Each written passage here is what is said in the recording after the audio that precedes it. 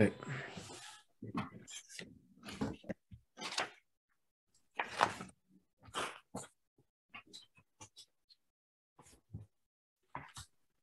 So we're in the middle of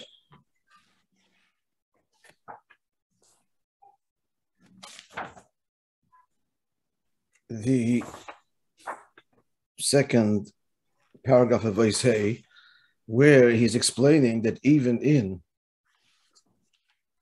Elam Hazeh Gashmi, in the heavenly hosts, and the Ikar Chiddush is even Tzva Ha'aretz, the hosts of terra firma, of the world. So we see the Koyach HaBligvul. We see Hashem's infinite presence in the infinite nature of creation.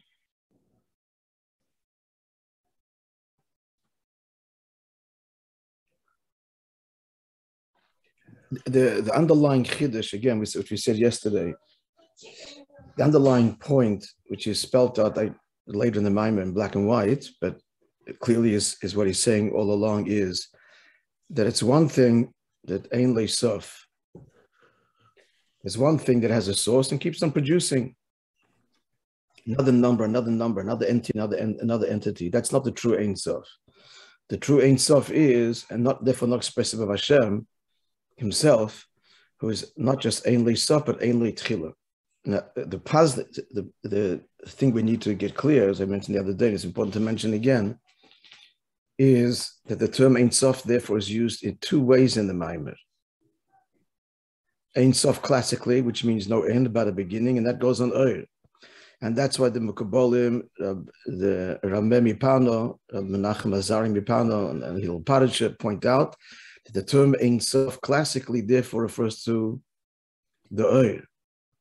Now what he's saying now is, from the Zohar, that it's L'mayla adin ketz L'mata mata adin tachlis. So the language of the Maamre was that it's taka not mitzad the Oir. The Oir itself is yesh le'tchila. But since Oir is me'ina moher, therefore, and the moher, the source, atzmius, is truly infinite and in both directions, as it were. And ein le'tchila, therefore the Oir carries that. Okay, these are just words. What does this mean? So again, the Oir is the way the Eibishter chooses to reveal himself. So the nature of Oir per se, revelation per se, means it's revealing from a source, so it has a beginning. The beginning is the source. But since Oir is Me'in HaMoher, what's being revealed here is the Eibishter. Therefore, the Oir itself reveals God, a God who is truly Ein Sof Amitius, which the Maamre uses the language, the true Ein Sof, which means Ein Le'tchila, no beginning.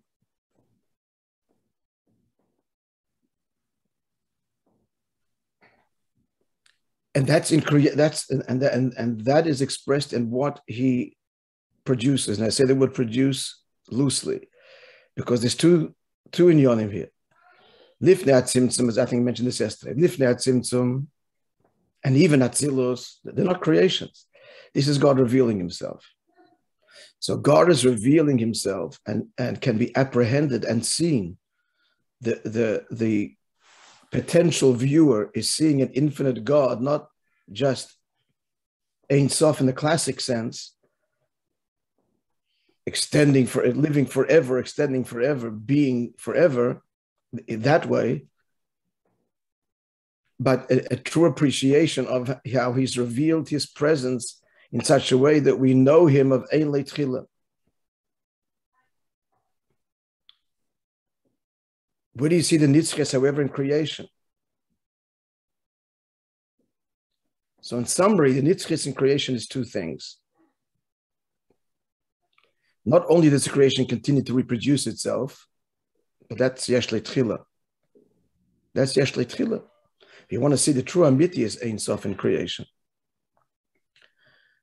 So the true amitius in creation is it seems, be'emes only emerges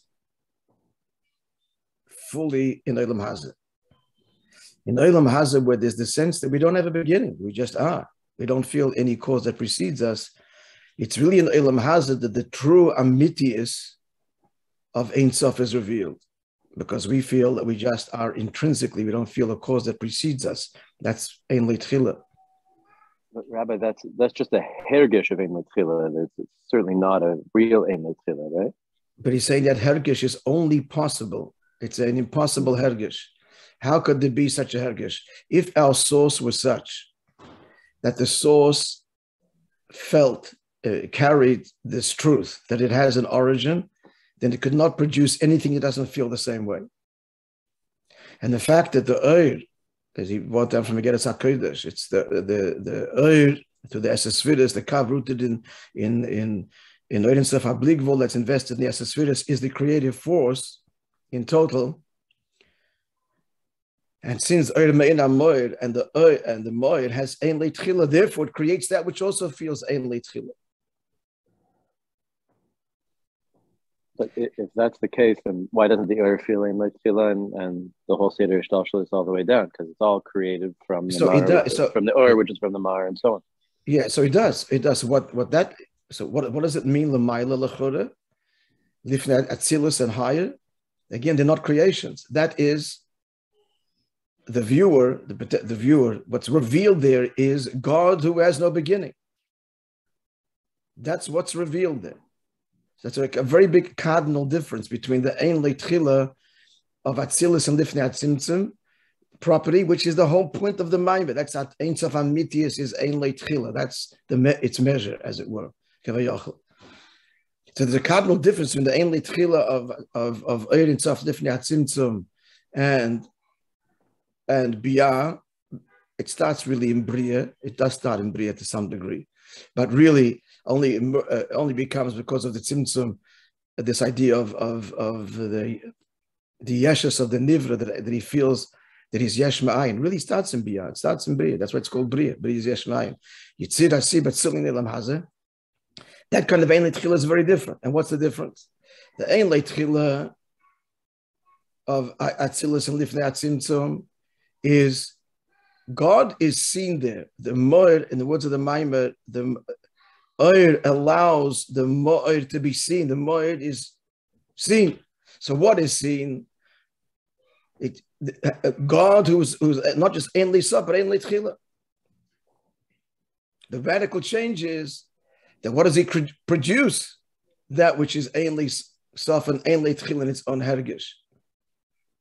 And it's not a lie either, because it's direct investure of the Oir Ein Sof, which is Ein L'Tchila. So therefore it has that property. We'd learned, right? This is the idea that the Yesh HaNivra is really the expression of the Yesh HaMiti. Why? Because the neshama is rooted in Atzmos. That's really the neshama. That's not the Yesh HaNivra. But the Nivra too. The Nivra is Mekoich. Creation, Yesh Ma'ayin, is Mekoich HaAtzmos. It's not to speak about the neshama. It's talking about the Yeshus of creation altogether. And therefore it's a corruption of the Yesh HaMiti. In the words of the Maimer, the Oir Ein Sof, the Ma'ile Madin Ketz, is present in creation. In the sense that it feels that it is L'Ma'ile Madin Ketz. It's nothing that precedes me. I am that I am.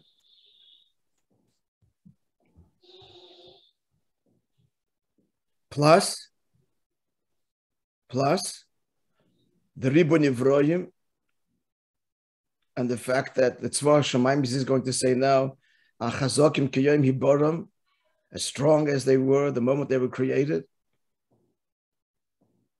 L'chora, that could even be. Just Tzarechim, maybe will come out. We learned the Ois now. Chazokim Kiyom Hiboram doesn't bring out Ein L'Tchila, but maybe it does. That's what we're up to right now. So that's what we're going to see now. So first he said like this needs to be learned and thought about and much more. This whole Nakuda that he speaks in this is now Koyach versus Poel. There's one thing to say that the Koyach of Ein Sof by koyach means the source. The source, koyach means potential. That the koyach that's present in the world, let's rephrase that. It's one thing to say that the Ein Sof is present in the world, b'koyach, as a potential. But then not manifested, and then just producing another creation, again, another number, another finite, another finite. He's categorically rejecting that. That's the point of the Maimer. It's not so. That the Koyach Ein Sof is present in the world manifestedly b'poyel. And again, this Ein Sof quality, which is this aspect of Ein Leitchila,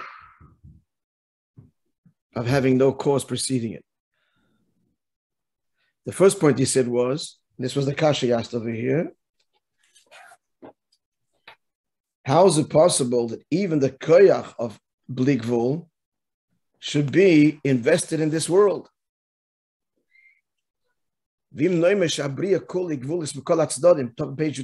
creation, if we would say, which is not so, that creation is fundamentally limited from all sides, before and after, pre and post has an end in simple language, then how would you have a koyach bligvul even potentially invested in such a finite creation? And since it is, so it will manifest itself, therefore, in creations, which means in creations that carry this true bligvulness to it. And how is that? He demonstrates, so we see this. That's what we're up to. 3 lines on the top of page Yudches.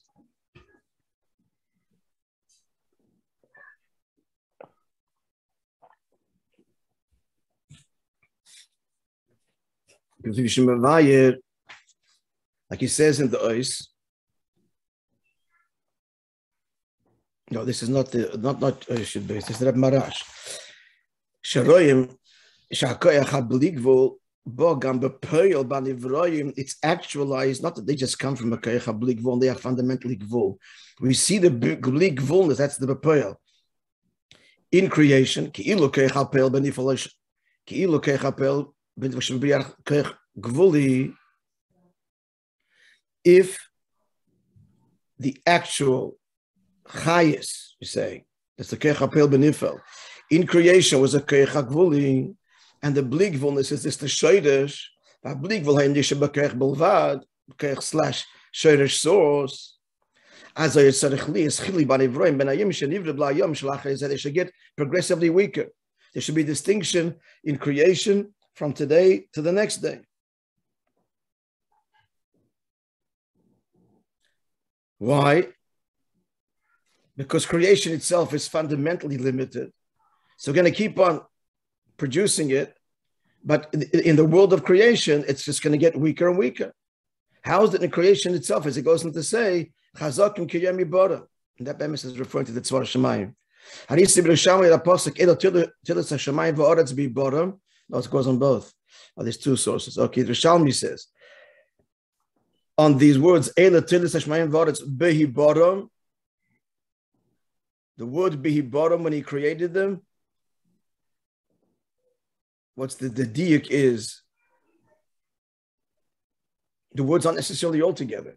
This is the chronicles of Shemayim v'Aretz. What's behi bottom when he created them? Kiyom hi bottom, teaching us that they are today like the day they were created. Hainu shem chazakim kiyom hi bottom. I need to usually it says it's about the Tzvar Shemayim, that the sun and so on, the celestial beings remain undiminished. But it could also go on Tzvar Aretz in the sense that human beings don't get, no creation becomes weaker with time. Recreated, reborn are the same, like anew. The Koyach HaYilodah doesn't weaken over time.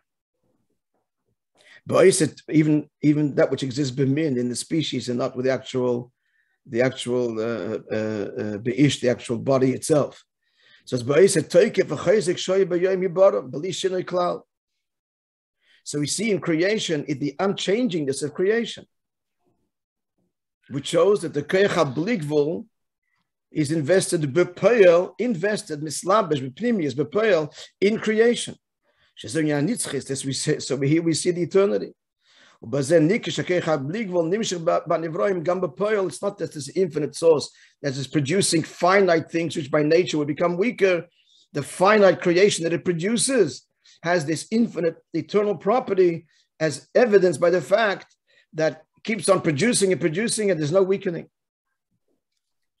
Is that kind of clear? You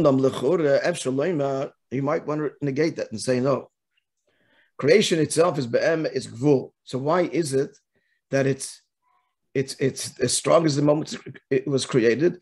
That's because creation is every second. Creation is every second. So since creation is every second, it'll create the next moment that which would similar, the same to what you created a moment earlier. So creation itself it's not believable. There's no nitzchis in creation. It's just that the creative force is constant. And so therefore it keeps on producing the same in terms of strength and endurance, the same kind of creation. You might want to suggest that. You hear the question? Hello? They see it inside. The fact that creation, we look at certainly the celestial beings, that they remain undiminished in their power, and again, even the species continue undiminished. The keyword is islapshus. That this is not an indication of that there's an actual investor within creation, not that it produces it, but it's invested in it. This infinite koyach. Why? Even without the koyach HaBligvul invested them, they could still be each day. Creation as strong as it was the day it was first created. Since creation is every day, so every day creating a finite being inherently limited. Why the next day or the next moment is it still the species or the heaven? It's still as powerful, as strong as it was at the outset, because being created in you, it's like every day is a new creation. Is Hashem taught forever your word.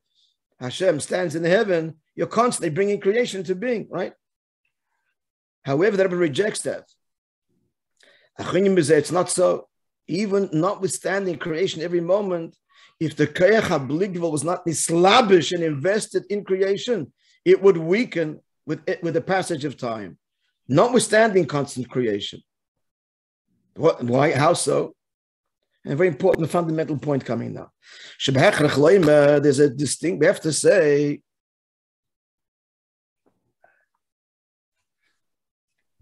even though creation is ongoing, it's not the same as the creative force at the very outset of creation. It's unlike the Chiddush HaYishon is renewing the old, perpetuating creation, true Yesh Ma'ayin. It's not the same. Perpetuating creation is not the same as creating creation, even though we're talking about perpetually creating. But perpetually creating is not the same as initially creating. What's the raya? An interesting raya. Shayomer Razal, the Medrash says, famous Medrash, Sholis Rabbi Yossi, a Roman matron, asked Rabbi Yossi, Kama Yomim, a noble woman, Kama Yomim, Barakah Baruch say, how long did it take God to create the world?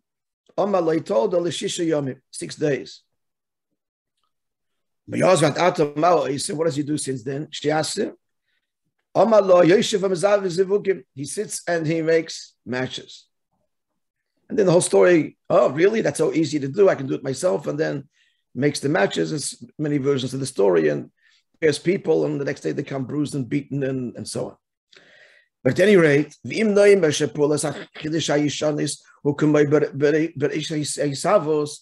we're going to say that renewing creation is the same as the initial creation, that should have been his answer. There's no question, what does he do now? His answer should be, what does he do out? Same thing he did at the very outset of creation. He's constantly creating. That should have been the answer. There's no question. The question is what in Teres Emes. It's a shayla. So the fact that it's a question, and only that he answers, well, he's not creating. Now he's being Mizavik Zevugin. So it's not the same to renew as it is to initially begin creation. So much so, he's not involved in creation as he was initially. He's involved in something else. And what's that? He sits and he pairs matches. Conclusion, therefore, creation should be weaker. If creation fundamentally is finite, the nature of finitude is it weakens over time. And so constantly creating is not the same as the initial creation.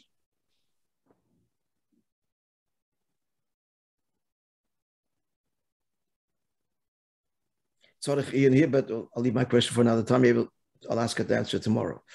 Akoponim. So therefore, we should expect, therefore, to see, you would expect, therefore, to see a weakening in creation. And the fact that we don't, that means that creation not only comes from an infinite source, obviously, to create out of nothing, but that infinite koach is nislabish in creation. And therefore, is evidenced where in all of Ishtaushalas, including Ishtaushalas here, certainly in celestial beings, and even in the creation here that continues, Chazakim K'me'yem Yibarim. Plus, as you said earlier, which we'll recap in the next ois, the fact that we feel is total independence, that's mamash a gili of the Moed. Incredible. Our biggest problem is our yeshus is really the evidence of the greatest truth, the greatest investor in us, our biggest miler. That we are creations of the Ein Sof Habligvul. To rephrase that in Avodah, what that means is our biggest problem is our yeshus is our biggest miler, meaning, yes, the Eibishter needs me, and my Avodah is negated to the whole world. That's taking the sheker of the world, the Mishkan, the Kroshim, the sheker, and making it a keresh, making it a board to the Mishkan. How do you transform a lie? A lie is not transformed. A lie has to be negated. It's not true. A lie is exposed and done away with. No, the whole point of the Mishkan is Yishapche, taking the lie of the world and transforming it, making the sheker, a kesher, and a keresh. How? You feel independent. You are. So you should know. You know why? Because the Eibishter himself is invested in you. It's a corruption of a truth. And you know what that means? You are everything to him. Your mitzvah makes a difference to the whole Kavanas Abriya. That's transforming the lie. That's taking yeshus and making it the keli for the true yesh amiti. That's right. Why was a person created one person and a singular person? Everything else is created in great numbers at the outset. Because chayiv adam loime b'shvili nivra olam. That's the yesh and nivra transformed in expressing the yesh amiti. And why do we have this hergish? Because the yesh amiti is invested in us.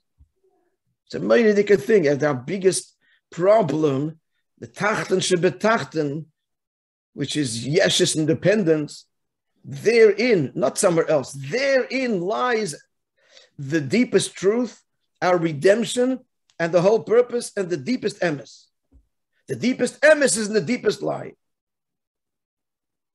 Really, it's the only lie, which is the source of all the other lies.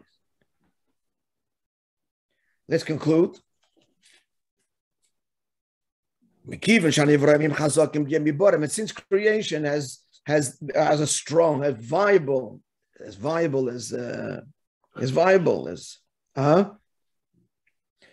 the day they were created, the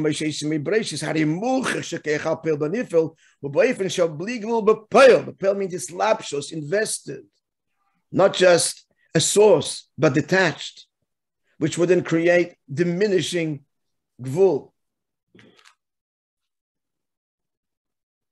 But the gvul itself is bli gvul. The gvul itself is bli gvul because a koyach The Eid Ein Sof, which is Mein Amoir, which is Lamai Lamad in Katz, is Nislabish, where even in Lamata Mata in Tachlis, it's not two in Yonim. It's the Mai Lamad in Katz, which means no Kadman, no Ila. That's expressed where in the Lamata Mata in Tachlis. Not two in Yonim of the Eid. It's one Inyan. V'haini concludes she'inyan ha-bligvul nimshich b'shmayim b'aras shem la'achrat tzimtzum. So the bligvul property is invested where even shmayim b'aras post tzimtzum v'gam la'achrei l'matzilas, and even after tzilas b'elam is biyah v'ad l'mata b'tachlis b'elam asiyas, we just demonstrate. Yep. Somewhat clear. Yes, friends. Yeah. Okay. Chazara, learn about it and think about it. Yeah. The language of the Maimon, again, the Oisius, I don't know, it can be confusing, especially the word Ein Sof, how it's used. There's Ein Sof Stam and Ein Sof Amitius. And that's the point of the Maimon, the Ein Sof Amitius.